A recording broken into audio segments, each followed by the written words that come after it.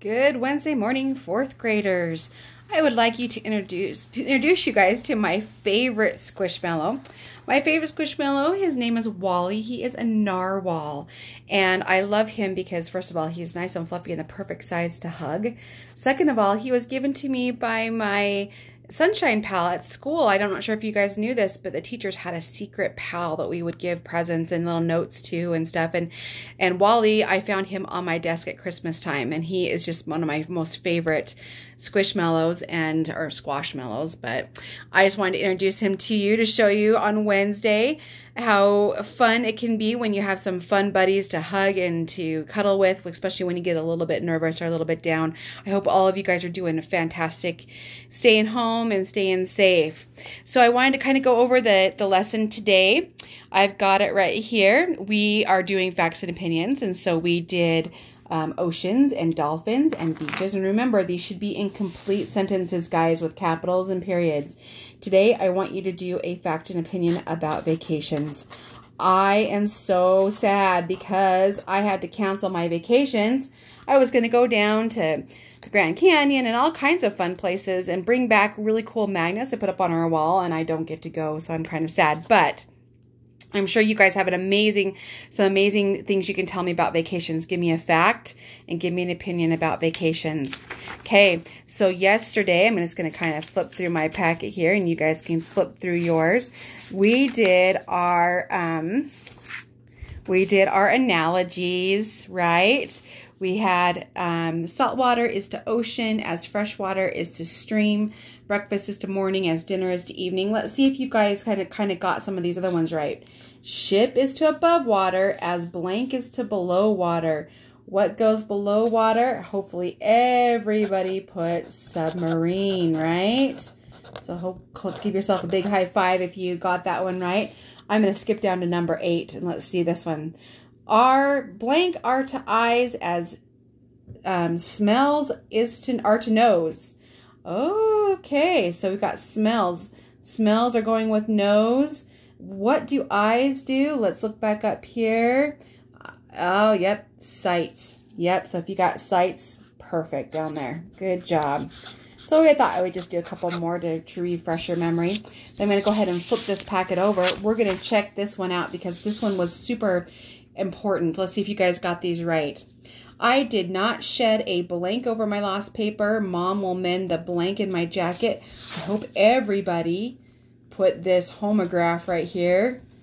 Tear or tear. I did not shed a tear. And my mom will mend the tear. Yep. Dad broke a marathon blank in the race. I want to blank my thoughts in a diary. This is another homograph, guys. This one would be record or record. I broke the marathon record, and this one is record my thoughts, okay? The blank was worth 1 point. The blank of the class is to learn about Native Americans. Note purpose. Purpose would work down here. The purpose of the class was to learn about Native Americans, but it wouldn't work up there. Touchdown or goal. The goal was worth 1 point. And the goal of the class was to learn about Native Americans, so it should be goal. Hopefully you guys got those right. Over here, general. The general idea was to weave a basket. So general means kind of the overall. She was a general in the army? Nope, that's a person. The soldier followed their general? Nope, that's a person. I think that the general had the best idea. That's still a person. No general study of history can cover everything. This would be the overall, so this would be the same. So hopefully you guys got D. She wants the same type of coat. So type is a kind of coat. Echo, guess what that's how you say it. Echo? Akiko? Can type very fast. No, that's a type, like when you're typing on the typewriter, or actually that really dates me, the computer. Let me type up this report. Again, you're typing that on a computer. I like this type of cereal the best. There's our kind of cereal the best. Hopefully you guys like some cereal. My favorite kind of cereal, just to let you know, is that s'mores kind that you get at Walmart. Oh my gosh, it is so good. Love that kind. All right, so go ahead and turn your packet over to the next page here. Alrighty, we are going to be taking a look at a 2-syllable word. One of the syllables is pronounced with more emphasis. You know what, you guys? I am just going to tell you right now that this page is the least favorite page that we do the entire year.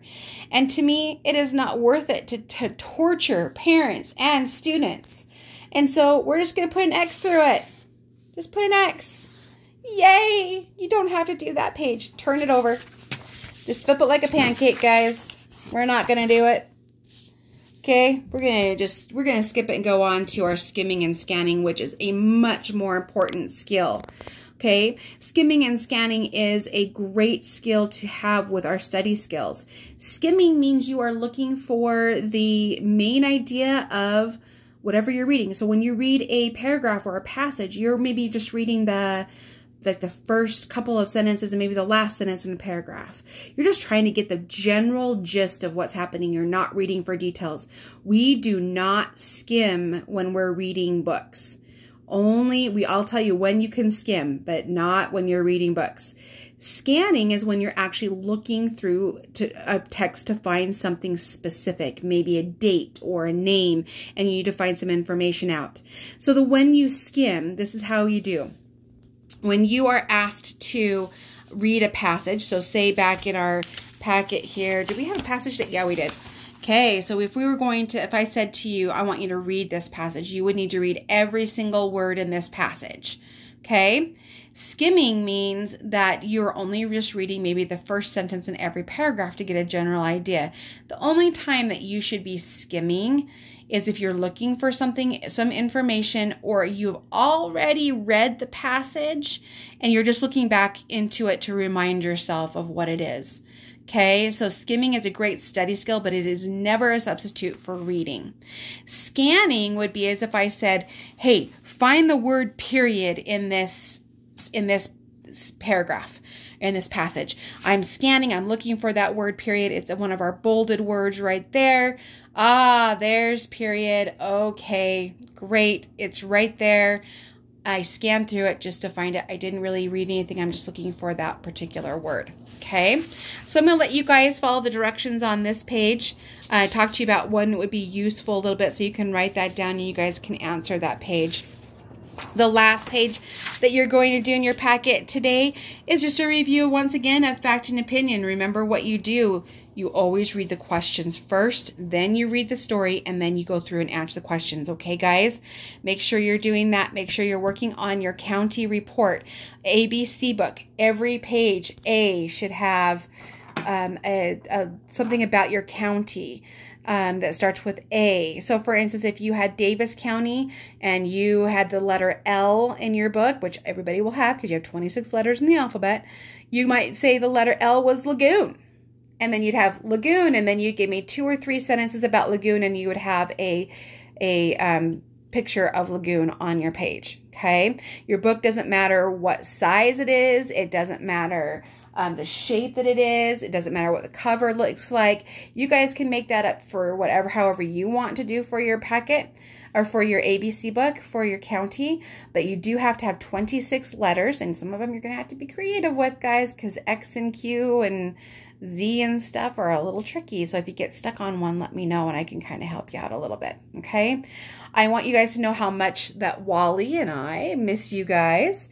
I will be coming to you from the school on Thursday. I'm going up there to get your stuff ready since we won't be seeing each other until May 1st. I'm going to go get some more stuff ready. Parents, there will be packets on Monday, April 6th for you to pick up at the school, and I will also email those digitally too as well, and I'll let you know if there's any other important information that comes out.